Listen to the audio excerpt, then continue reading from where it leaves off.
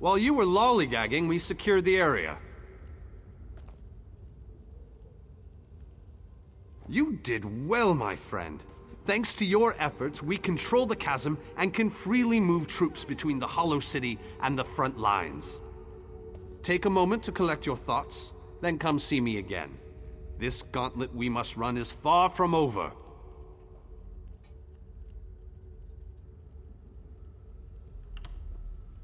As soon as you're ready, we have another mission that could use your unique approach. Vampires. The region beyond is crawling with them. Worse, anyone we send in there is turned into one of the foul monsters. And do you see the structure that looms on the horizon? I believe that's one of Molag Bal's infamous harvest hearts. Eager and confident. I like that. I need you to collect blood from the vampires. It's an integral component in the pacification ritual I will perform. Use the blood to mark their lairs. I'll meet you near the heart when you're finished. What are you still doing here? The vampires won't bleed themselves, you know.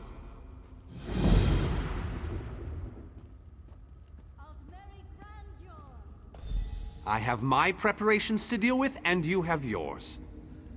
The first step is to make sure the ritual targets the correct creatures. Marking the vampires' lairs with their own blood will guarantee this.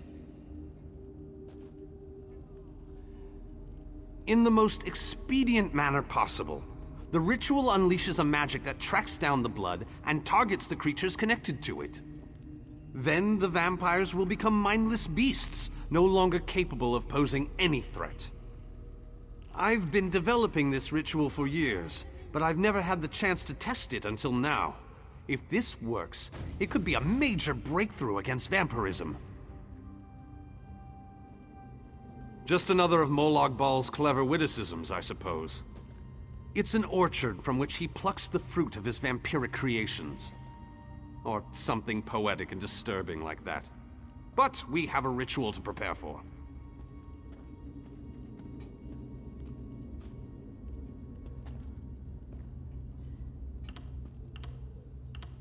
I've read accounts of these foul artifacts.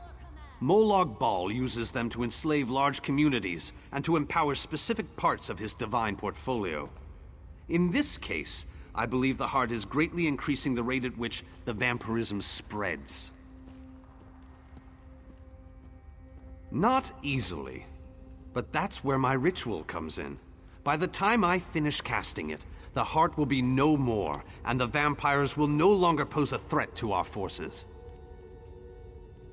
Just another of Molag Bal's clever witticisms, I suppose.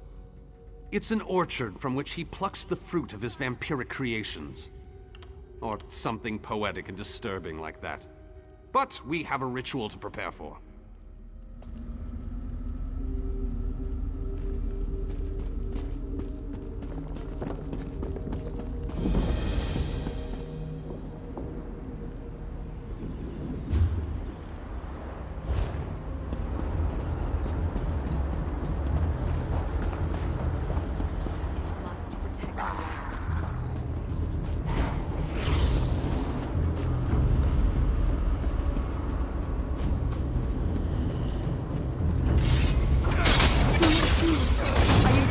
My children are not evil.